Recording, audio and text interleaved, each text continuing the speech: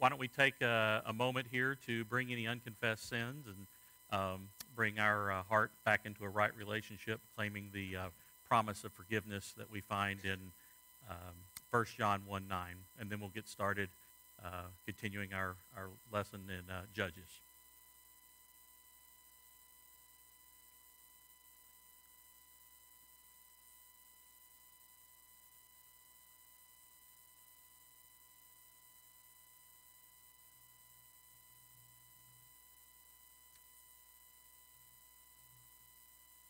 Most gracious Heavenly Father, we thank you for the provision in the person of your Son, Jesus Christ, that you sent, that we might be redeemed, that we might be brought to you, Lord.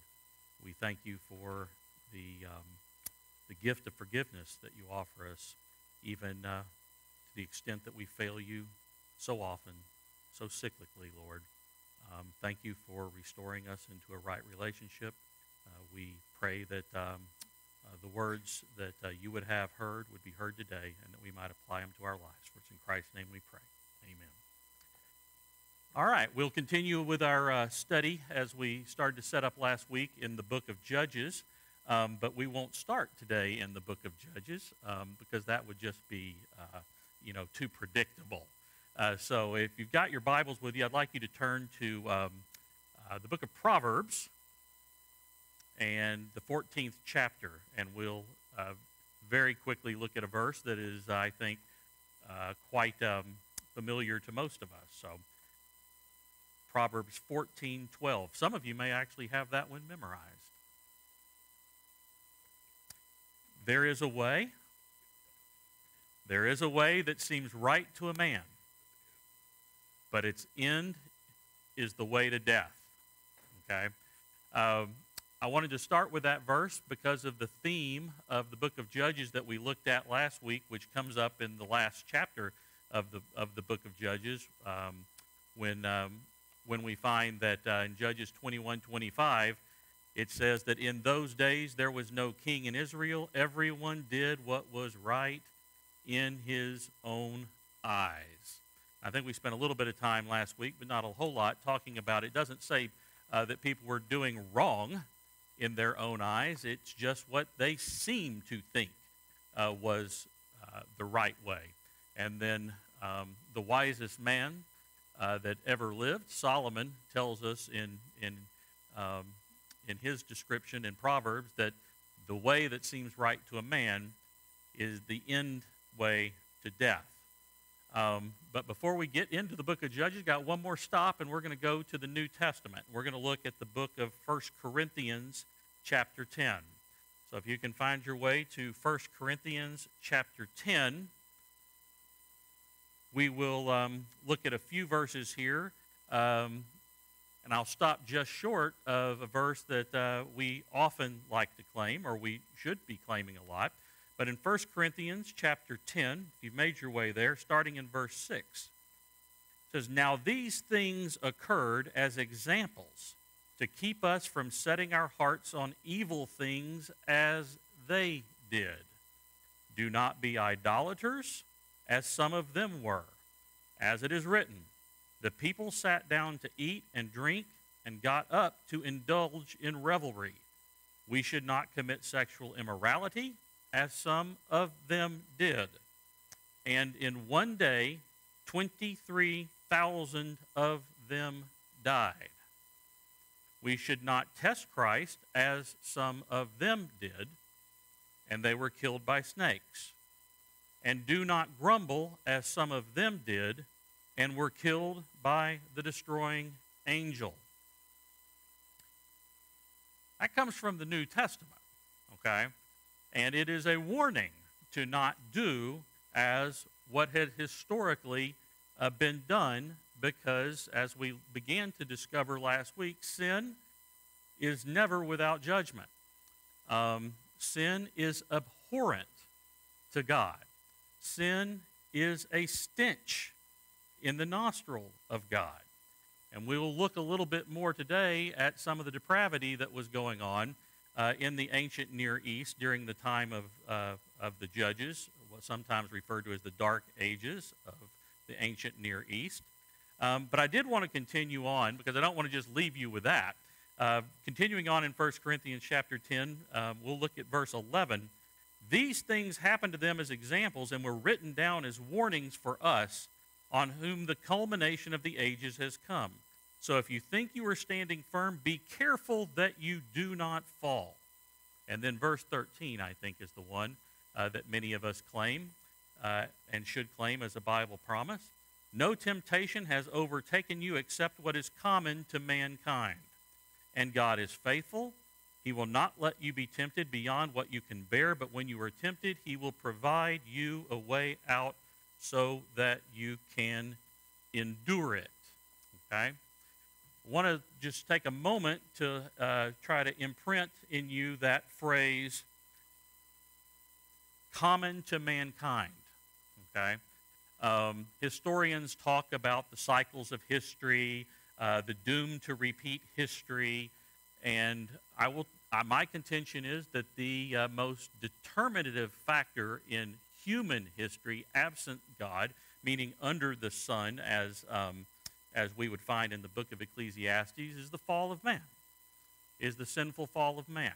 It turns everything here on its ears, on its head. It corrupts creation, and that corruption cries out for a redeemer that we have in the God-man, Jesus Christ.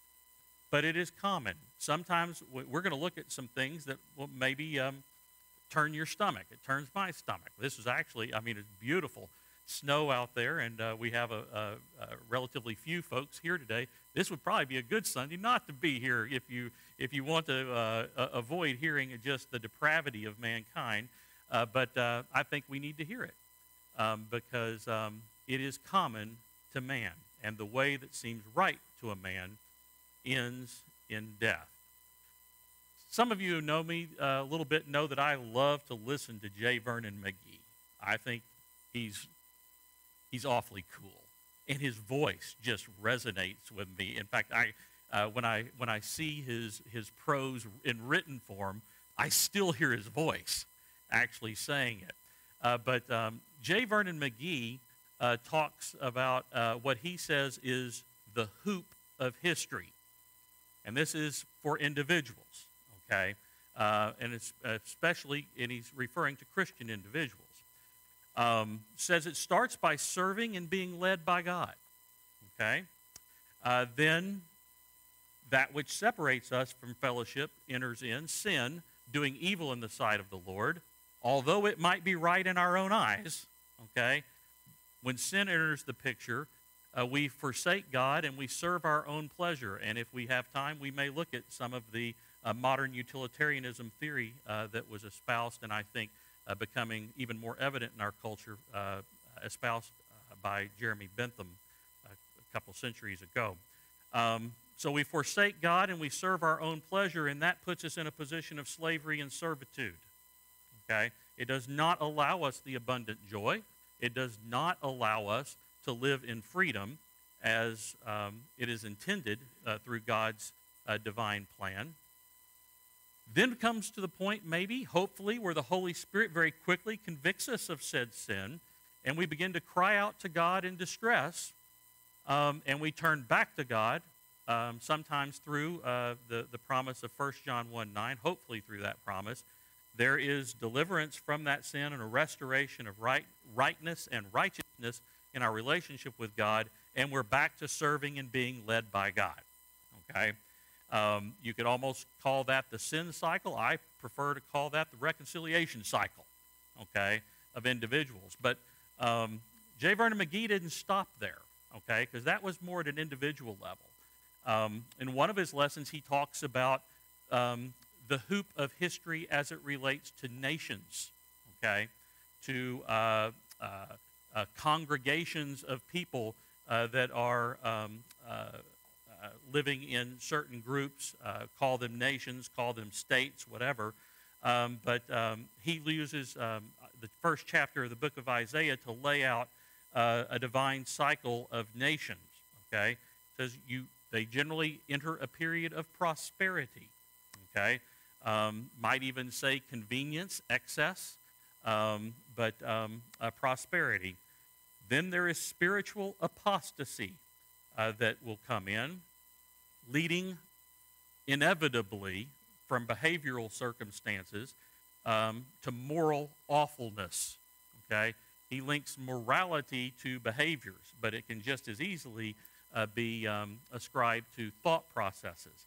So from prosperity to falling away from God's plan, which leads, is spiritual apostasy, to moral awfulness. Anyone care to guess what his fourth and final cycle is for nations under this? Prosperity, spiritual apostasy, moral awfulness, political anarchy. Political anarchy, okay? And folks, we can look at this even from a secular viewpoint. When you go back and look from the Enlightenment period forward, you can look at people like Locke and realize that without morality, without character, there can be no sustainable political system, okay? It's not happened in the history of recorded mankind, and I don't think that we would see that happen in history future either, okay? So we look at, and this is a verse is very familiar to you. In fact, our pastor has taught on this a couple of times in the last a couple of years, and it's been fantastic. You have the promise of 2 Chronicles 7:13 through 14. When I shut up the heavens so that there is no rain, or command locusts to devour the land, or send a plague among my people, if my people who are called by my name will humble themselves and pray and seek my face and turn from their wicked ways, then I will hear from heaven, and I will forgive their sin and will heal their land. Okay?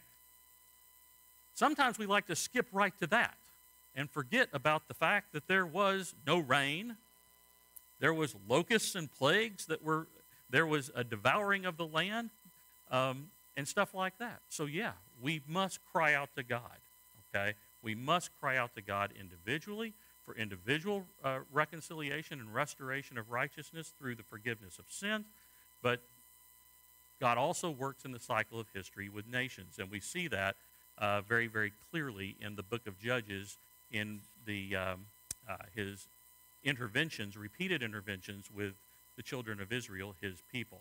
So the book of Judges, we kind of placed it in its historical context, looking at the fact that it's 350 to 400 years worth of history, a history that is, I would dare say, not taught at all anymore in our at least public education system.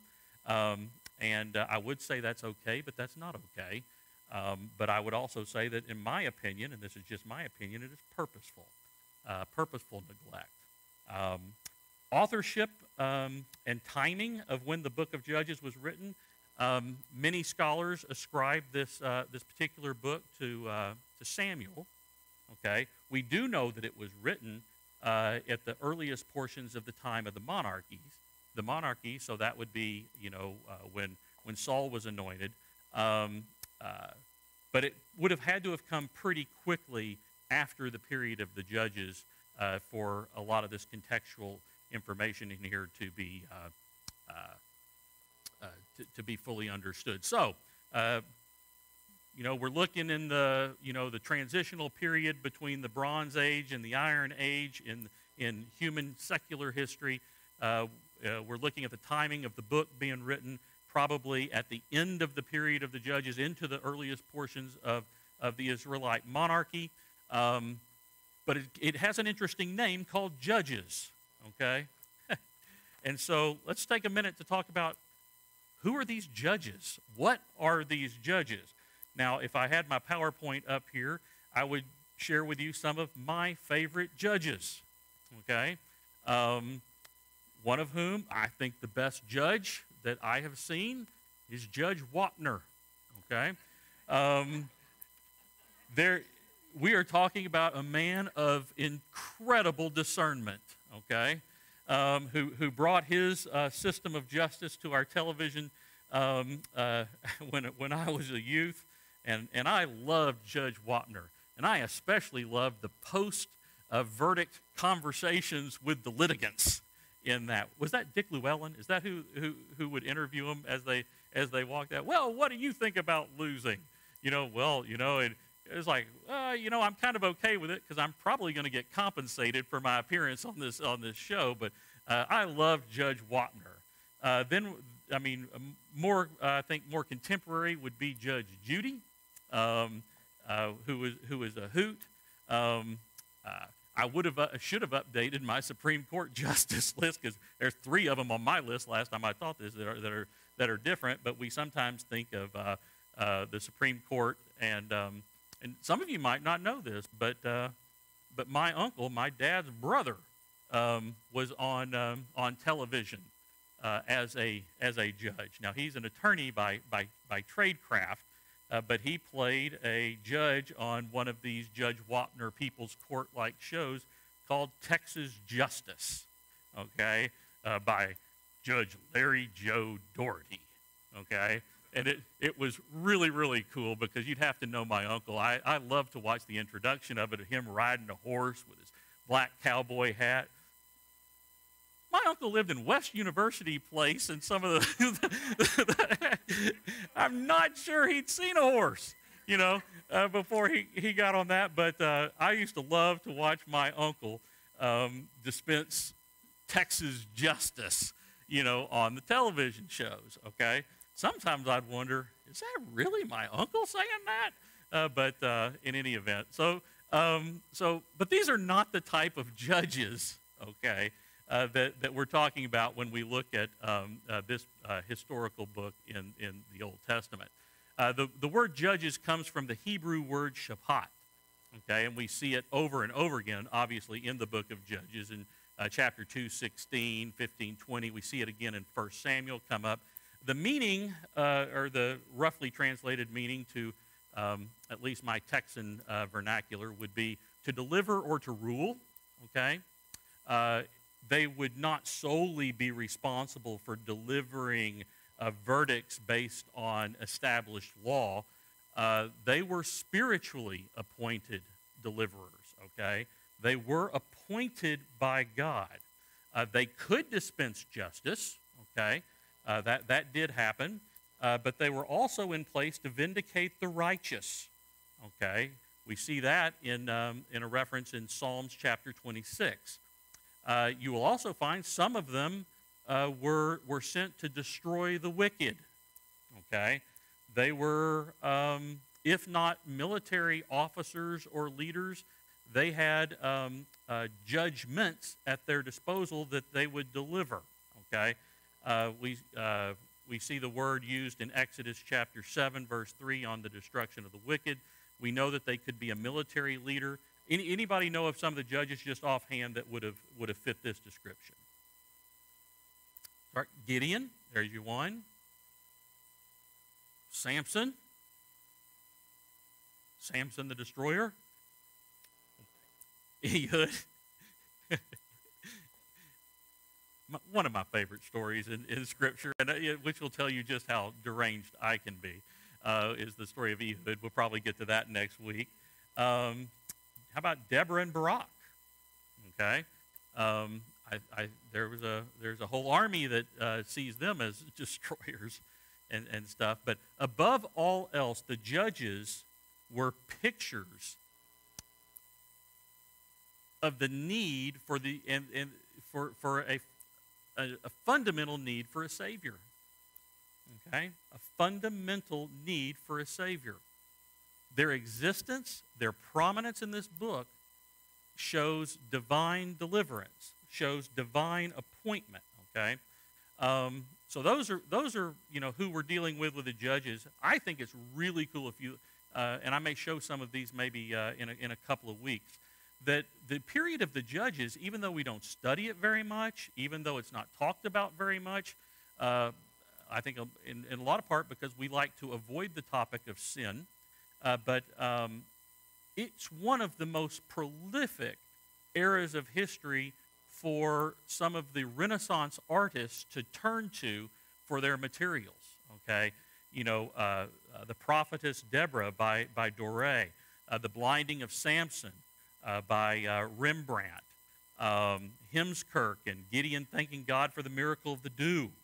Okay, some really, really wonderful Renaissance and early Enlightenment type artwork comes from this period. So artists have found tremendous inspiration when in the content and context of the Judges. So, but here's a laundry list of learnings that I think we would be able to pull from the book of Judges, and there's probably several more laundry lists that you could pull. First off, we just alluded to this. Mankind requires a Savior. It doesn't deserve a Savior. It requires a Savior. It requires a deliverer. Second point is humans naturally turn from God. Sin is corrosive. It corrupts. And it is an almost ever-present issue in our lives, in the lives of individuals, and therefore in the lives of aggregate individuals that we call nations. Sin has negative consequences. It always has negative consequences. Now, the first time I think I taught this, I said sin has consequences, okay?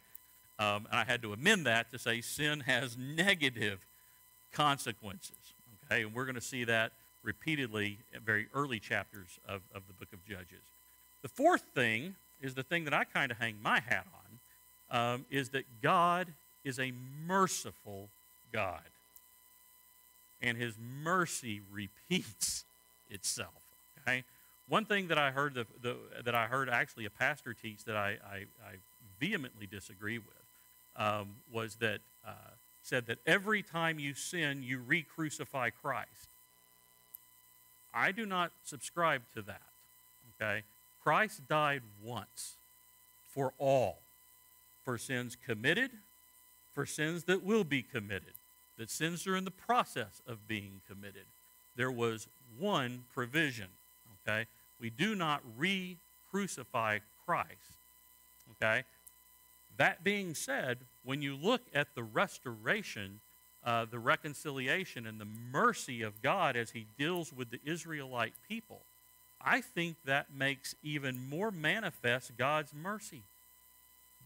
And it, to me, elevates and amplifies that verse, God sent his only son, okay?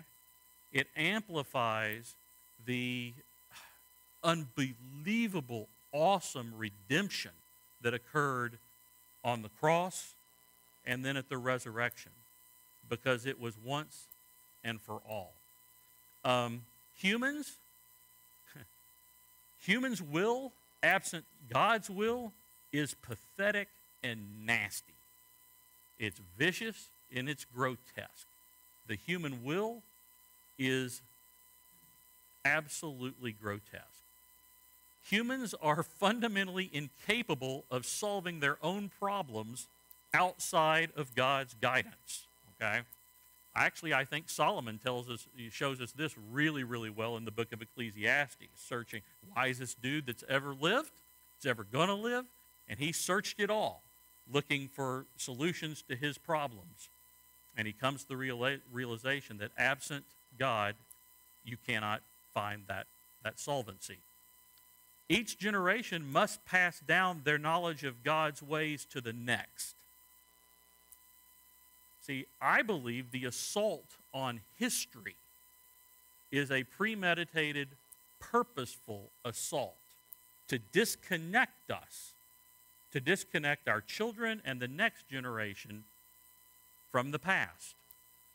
And we're going to look next week at 7 times just in the book of Judges. And there's probably more. I mean, there's 7 very clear times that we see this falling away for the next generation, the next generation, the next generation, okay?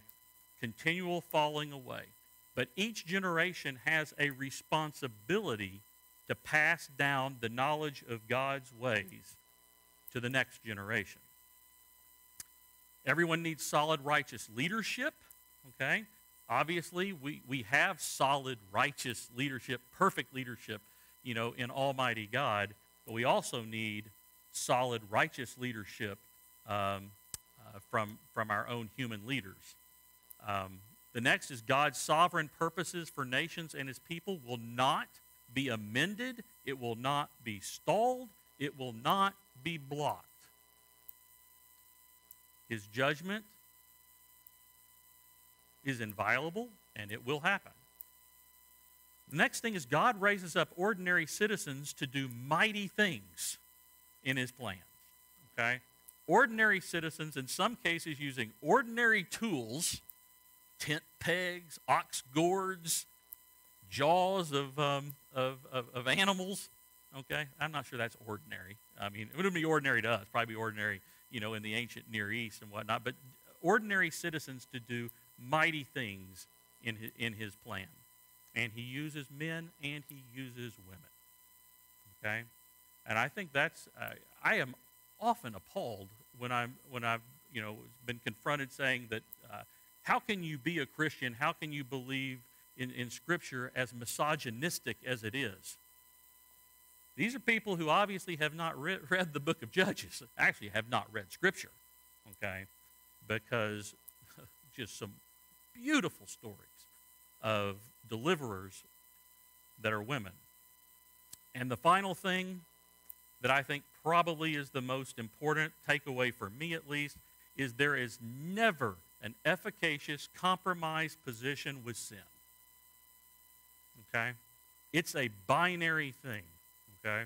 It's very rare that I get drawn off sides on social media. Okay? Very rare. I don't post very often on true social media. Okay? But a few years ago, and I wish I could tell you exactly what this was in reference to, one of my high school classmates, who I was very close to, and sadly, I guess not much anymore, posts on this thing called Facebook.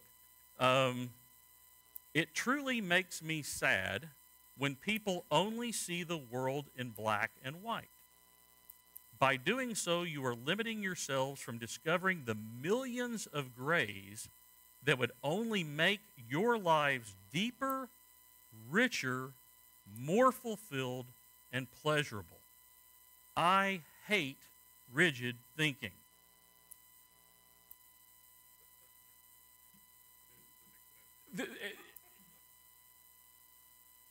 I really don't. I mean, I will share with you what my response was to this, and I wish Matt was here because I need to ask him if this would qualify on that apologetics component of gentleness, in response.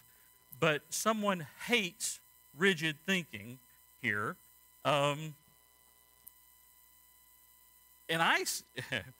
my response was, it makes me sad when people only see the world in shades of gray and miss the clarities of black and white.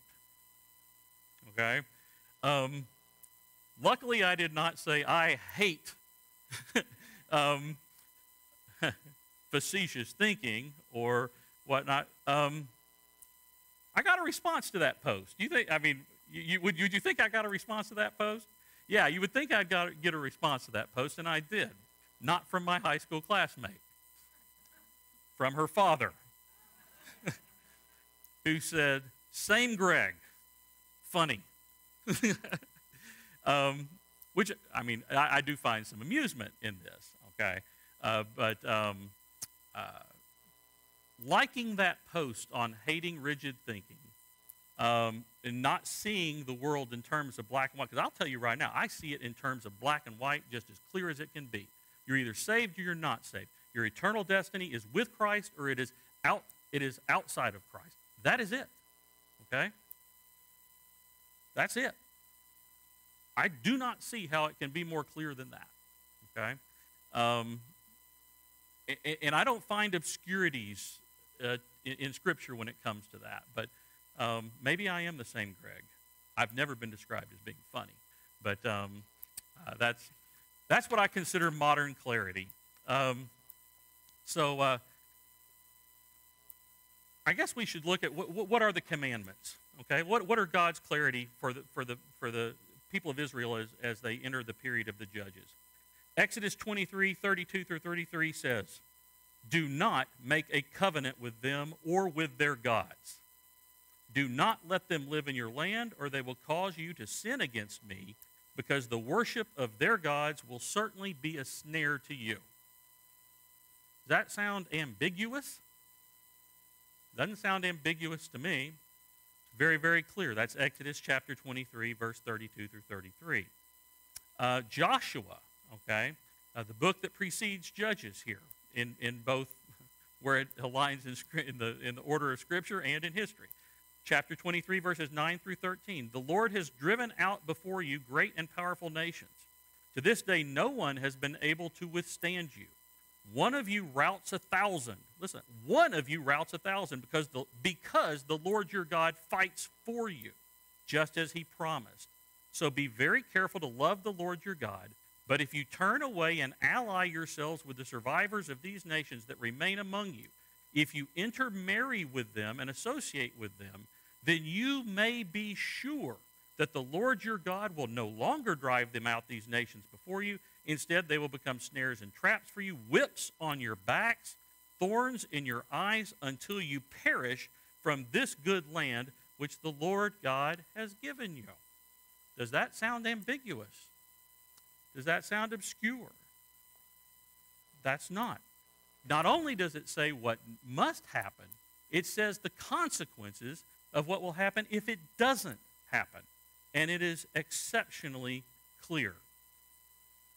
So, Deuteronomy 7, 1 through 5 says, "Do not intermarry with them. Do not give your daughters to their sons, or take their daughters for your sons, for they will turn your children away from following me to serve other gods, and the Lord's anger will burn against you and will quickly destroy you. This is what you are to do: break down their altars, smash their sacred stones, cut down their Asherah poles, and burn their idols in the fire." Let's turn to Judges chapter 3, verses 5 through 7.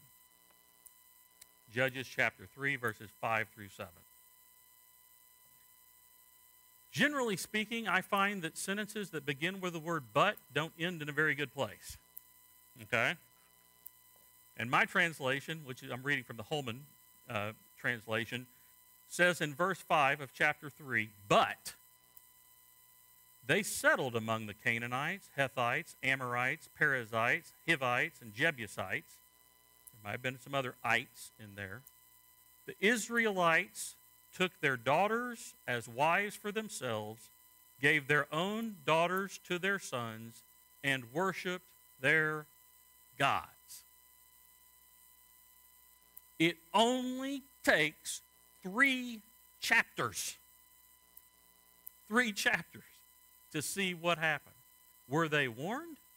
Yes. Do they know the consequences? Yes. Okay? And yet, is that obscure?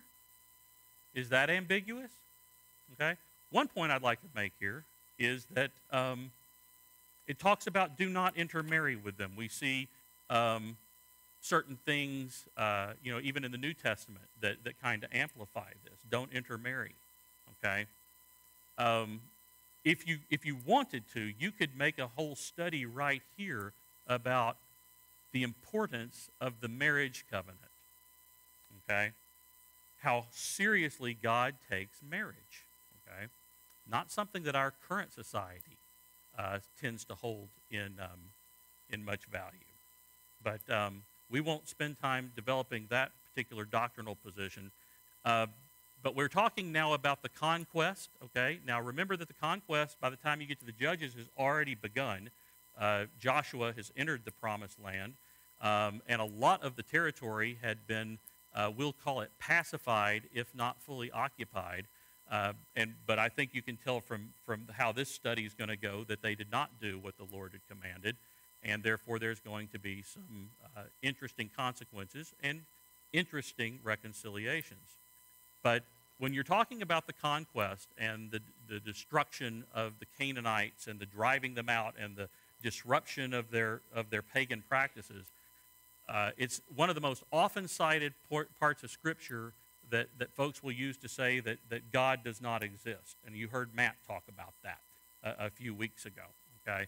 We won't get too deeply into the apologetics arguments on this, but one thing I want to make very, very clear is that 400 years prior to the period of the Judges, when God was talking to Abraham, he told him, you will occupy this land. Why? Because of the righteousness of the Israelites? No. Because the land was given to them because of the iniquities and the sins of the Amorites that were not yet fulfilled. Now, I don't know what long-suffering means. For me, long-suffering might be an hour and a half, okay? We're talking 4 centuries, okay? 4 centuries here before God brings his judgment, okay? And it's not like it's a unique thing. I mean, there was a flood, was there not? Okay? It's not like it's even unique in terms of history future, okay? There's going to be a bloodbath at the second coming of Jesus Christ, okay? And the nations will be destroyed before him, those that have not accepted him. People have not accepted him. But it always comes back to, wow, that seems so harsh, okay? That seems so harsh. Well, I said we won't spend much time in apologetics, but I will quote from Clay Jones, who is a Christian apologist who teaches at Biola University. So you can see I don't just draw material from Baptist seminaries. He said, in short, most of our problems regarding God's ordering the destruction of the Canaanites and their practices come from the fact that God hates sin and we do not. That's where our problem comes from, okay? In Deuteronomy 9:5, as I alluded to earlier, it's not because of your righteousness or your integrity that you're going to take possession of the land, but on account of the wickedness of these nations. The Lord your God will drive them out before you to accomplish what he swore to your fathers, to Abraham, Isaac, and to Jacob. Okay? No real difference here in the judgment of sin than what you see when the Babylonians come and exile and rout and kill. Okay? It's just anathema to us because we don't hate sin as much as God hates sin. Okay? I guess my second level supervisor graduated from West Point, and we were playing a game at the early parts of the COVID lockdown where we were having to give our a favorite quotation, and then people would guess whose favorite quotation that was. Now, like I mentioned, my second layer supervisor graduated from West Point, and his quotation was from Douglas MacArthur. Okay, this should surprise nobody, but it surprised a whole lot of people, and you know why? They had no idea who General Douglas MacArthur was. Okay, so I played a game with my own sales team. I said, well, he's obviously a general, okay? So that probably means he has something to do with combat or war, okay? So which war did Douglas MacArthur, is he most commonly associated with? Care to guess what a majority of my own sales team tells me? Vietnam. Vietnam. Yeah, the only war. I mean, I was just glad they didn't say, that one in Iraq or Iran or wherever. They didn't say that one, but the majority thought it was Vietnam. Close second, the Civil War. Okay. Can we split the difference just a little bit here and maybe get into world? But I do have one. I had one of my sales team nailed it. Okay, he nailed it. And you know why he nailed it? He's from the Philippines. He's Filipino. He loves Douglas MacArthur. Okay, I can tell you. He loves Douglas MacArthur. But I'll quote from Douglas MacArthur. In this day of gathering storms, as moral deterioration of political power spreads its growing infection. You think he's alive today? It is essential that every spiritual force be mobilized to defend and preserve the religious base upon which this nation is founded. For it has been that base which has been the motivating impulse to our moral and national growth. History fails to record a single precedent in which nations subject to moral decay have not passed into political and economic decline. There has been either a spiritual reawakening to overcome the moral lapse or a progressive deterioration leading to ultimate national disaster. Touched a nerve? It's Douglas MacArthur, okay? By the way, that's a few decades ago. Think his word takes on any more meaning today? Probably so. So this actually puts me in an advantageous position because I just have a very few minutes, and I really don't like to spend much time talking about this. But I'll go through this because people don't truly understand this. How wicked were the Canaanites? Just how wicked were the Canaanite people? Well, obviously they were into idolatry, okay? But Canaanite polytheism didn't stop at multi-god worship. It intentionally and progressively degraded Almighty God by awful substitution. It wasn't just syncretic. It wasn't just blending everything in. Oldenburg from the University of Chicago wrote in 1969, by the time of the Hebrew Exodus, Baal had already usurped El's power in Canaan. Now, who would El be? El Shaddai, El Elyon, okay? Baal had already surpassed El's power in Canaan. When the Canaanite religion El lost the dynamic strength expressed to him in his name, he lost himself.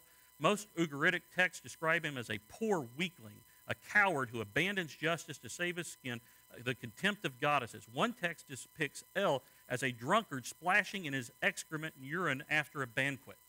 It's not just that they decided we're going to have other gods. It's that they proactively went out and defamed Almighty God. Not a recipe for national health. Incest. Early Canaanite laws prohibited incest by death or banishment. Oh, that doesn't sound so bad. But by the 14th century, the penalties had been reduced to a civil offense payable by a modest fine. The Canaanite pantheon of gods was completely incestuous, and these are the so-called gods that they worship. And all you need to do is look at Sodom and Gomorrah, okay? Okay? Look at Sodom and Gomorrah. We know what was happening there, but it didn't stop there. I mean, the smoke had not cleared over Sodom and Gomorrah before Lot's daughters did something. What did they do? Incest with their father, and from that lineage came the Moabites, the Ammonites, right? Which is one of the reasons why Balak should not have feared the Israelites because of the relationship there. They've been told not to mess with them. What about adultery? Well, come on. The Canaanite religion was a fertility religion. Worship practices were often performed naked by temple priests and priestesses engaged in sexual acts. Adultery would have been against the law in most of the ancient Near East, but only for the married woman, not for anybody else.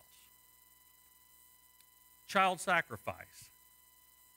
Leviticus 18:21 says, "Do not give any of your children to be sacrificed to Molech, for you must not profane the name of your God. I am Lord." John Day, in his book, Molech, A God of Human Sacrifice in the Old Testament, published in 1989, says it was not just unwanted children who were sacrificed. Plutarch reports that during the Phoenician Canaanite sacrifices, the whole area before the statue was filled with loud noises of flutes and drums so that the cries of the wailing should not reach the ears of the people. Homosexuality. There's absolutely no text that has been found from the ancient Near East from this time period that condemns that practice. In fact, there's much more evidence, well, there's actually evidence, that it was common practice as a part of their worship. From Stephanie Daly's Era in Isham 4, Oxford, they rouse Iana, the party boys and the festival people who change their masculinity into femininity to make people of Ishtar revere her.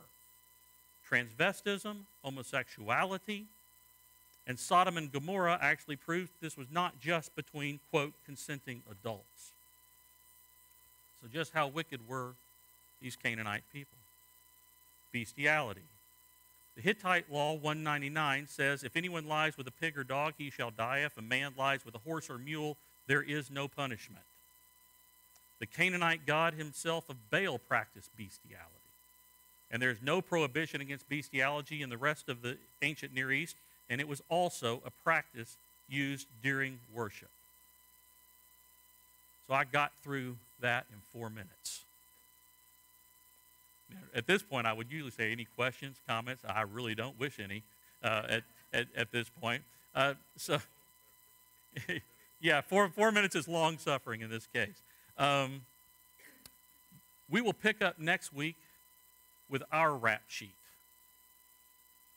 We'll look at our rap sheet because it's pretty interesting.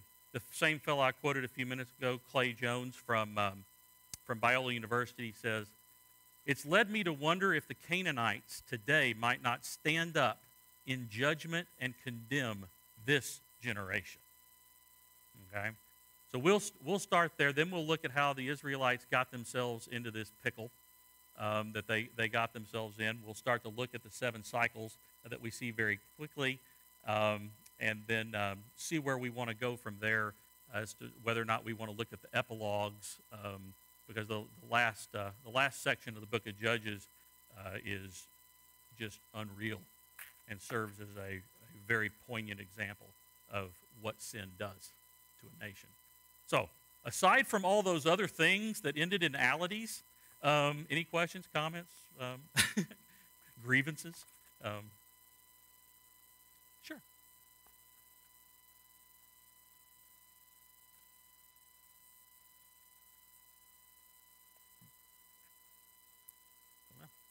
Well, there's no doubt about that. In fact, you're hitting on one of the things that I'm researching right now. I really want to go back to even the Tower of Babel and look at the power of language. But I mean, you know, you trace it up here. You think they had warnings and didn't heed them? Have we not read the book 1984? And he who controls the language and he who controls history controls. Okay, so you're exactly right. Language has changed. Okay. Brennan, Douglas MacArthur, what war was he associated with? Thank you. Very good.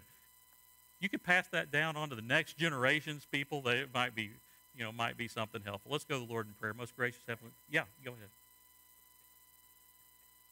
Oh yes, of course the Spanish-American War. Very nice. Very good. Let's go to the Lord in prayer. Most gracious Heavenly Father, we thank you for the Word of God that you've given us. Both the incarnate Word, Lord, and the inspired Word.